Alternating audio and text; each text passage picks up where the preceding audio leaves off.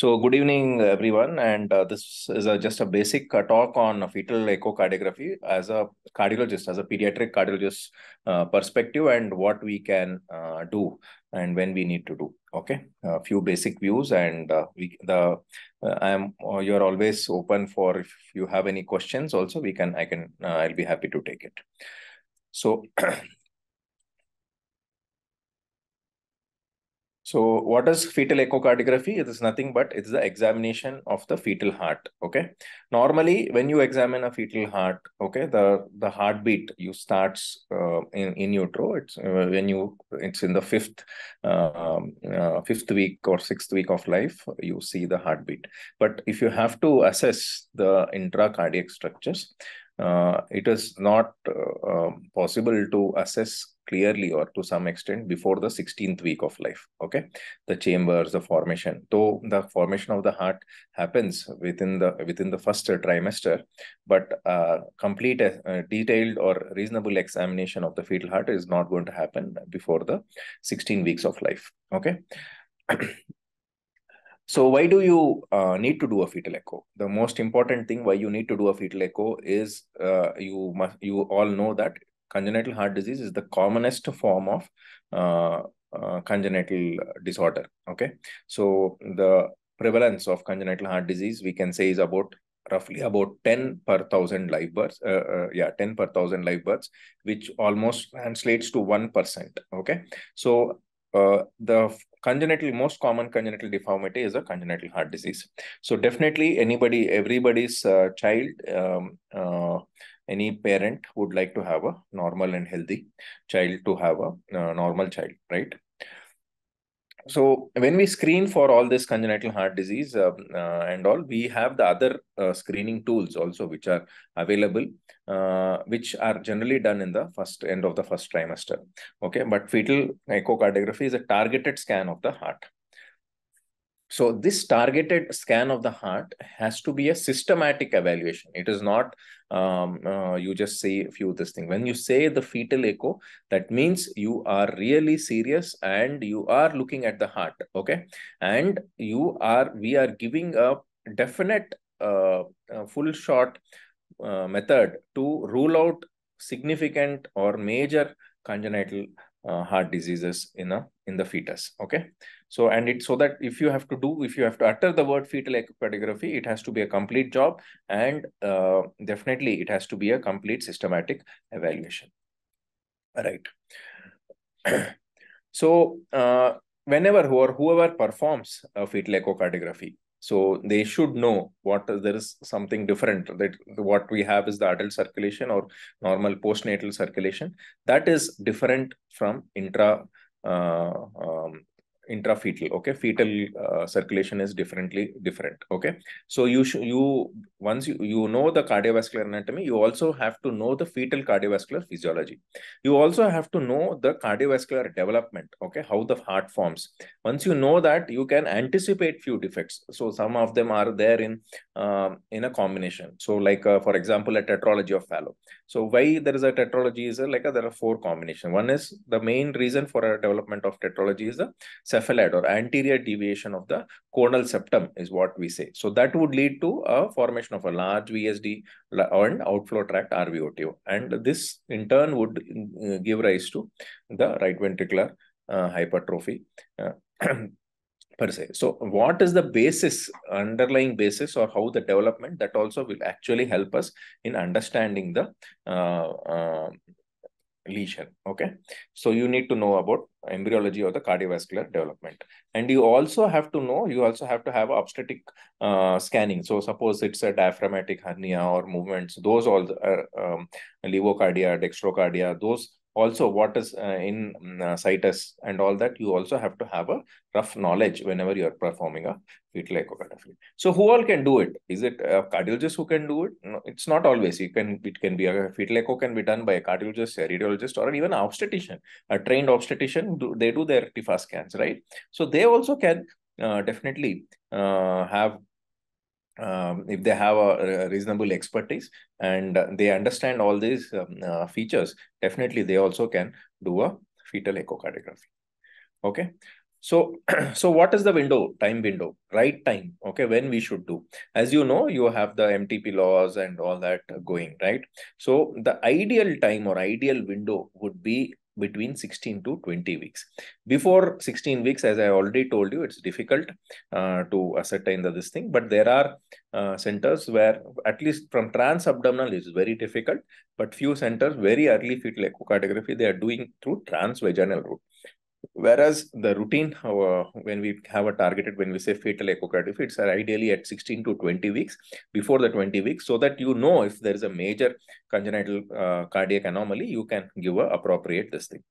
21 to 24 weeks, yeah, it is definitely, yeah, not suggestible, but yeah, sometimes you can identify some of the things which you have missed between the 16 to 20 weeks.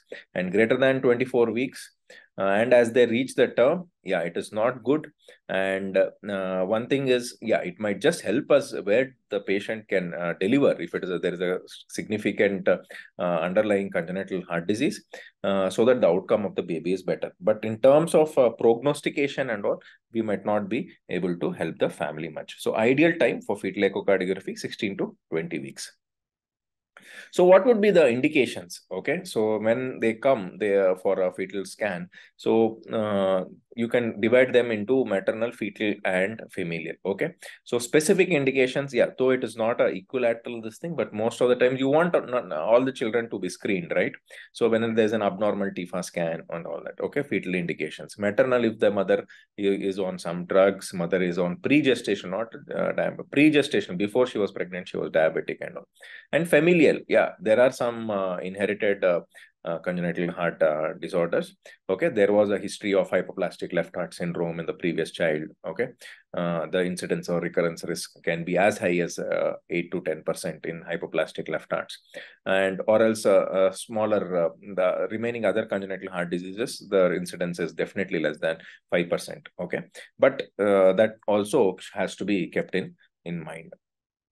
Okay, so indications, when we say, if you go in individually, as if you say fetal indications, like if the TIFA scan shows any extracardiac anomalies, if there is any suspicion of a VACTERL, okay, there is an association or suspicion of a trisomy Down syndrome, okay, your NT scan was abnormal, okay, all that you can you might have to look for. Or there is evidence of hydrops, there is complete fluid filled in the abdomen and lung cavity, okay, that's where you're suspecting non-immune hydrops, you tend to do a fetal echo. And there is a irregular heart rates, it could be a regular tachycardia, okay, like something called as a SVT we call as, or it could be a very low heart rate, or like it could be congenital complete heart block. That time also, when the obstetrician says the heart rate is low or too high, you tend to do a heart scan. Why? Basically, yeah, indirectly these arrhythmias can occur, tachyarrhythmias can occur for a specific problems, whereas bradyarrhythmias, yeah, though rare, but it's seen in a congenital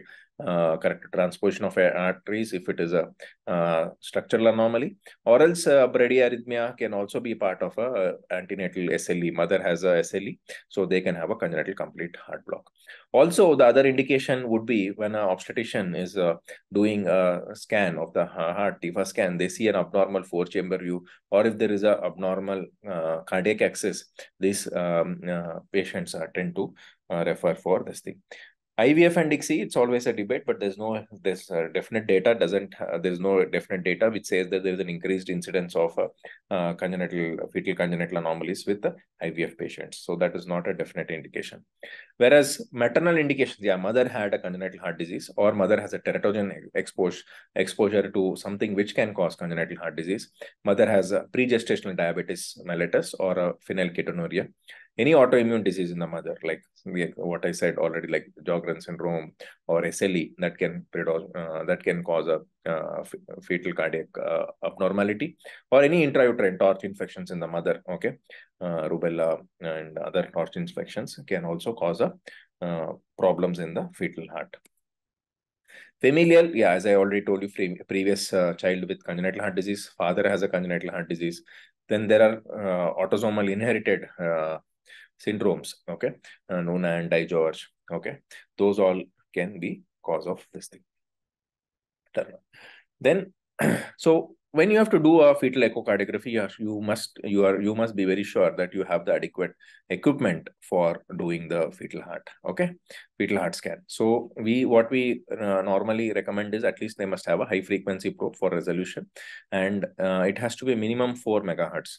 And we need to have all this low compression, little or no persistence of the equipment. Okay, there you need to have a detailed good uh, decent equipment before you try to attempt a fetal scan. Okay, you also need, these are all the how they are actually, when you're doing scans you can get into these things, harmonic imaging, okay, maintaining a frame rate, how to get a good image. Okay, because the maternal sometimes you might get a very good images if the mother is not is a lean patient. Okay, if the patient is a little obese and there's too much abdominal fat, then you might not get the adequate images. Okay, so so in such cases you have to try to maintain good frame rates, try to zoom in. Okay, and always try to have a real time assessment. Okay, don't look at a still frame and think, oh, there is an ASD here, there is a VSD here. Not like that. Always look at real time this thing and try to assess. Okay, so the components of a fetal cardiac screening, what is it is basically you have to, when you're starting the scan, you have to orient yourself and orient to the baby. Okay, which is left, which is right. Unlike what when you're doing a regular echocardiogram, you know where is the patient's left and right. But in utero, inside the fetus, you have to get yourself oriented to the fetal position, which is left and which is right. Then also you need to look at the visceral situs. Okay, whether it is situs solitus or situs inversus, cardiac size, and what is the axis. Okay, that and all I'll let you know. I'll show you few pictures. Then the four chamber, look at the four chamber view. Then sweeping at and looking at the outflow tracts, okay, whether there are great arteries crossing or not. Then look at the tree vessel view.